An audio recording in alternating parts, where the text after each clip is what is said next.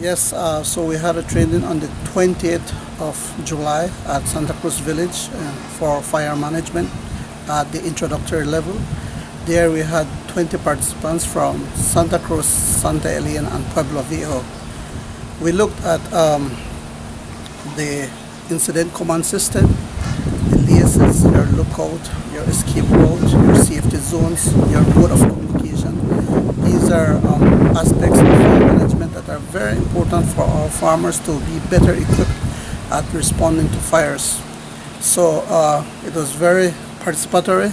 We had farmers and community leaders coming together, also representing organized groups, so that they are better equipped as they go on in terms of looking at a community response towards fire. We know that every year we are addressed with climatic risks, climate change risks, sorry. So it is important for us at YASCHE to continue building the expertise of our communities so that every year we can be able to respond more proactively, that we can lessen the impacts of fire damage in our environment.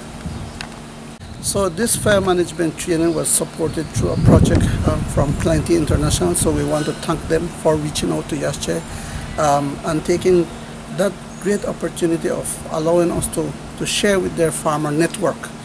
But we also call on others that they want that certain training, that they can look out to YASCHE as an organization that can support them in that.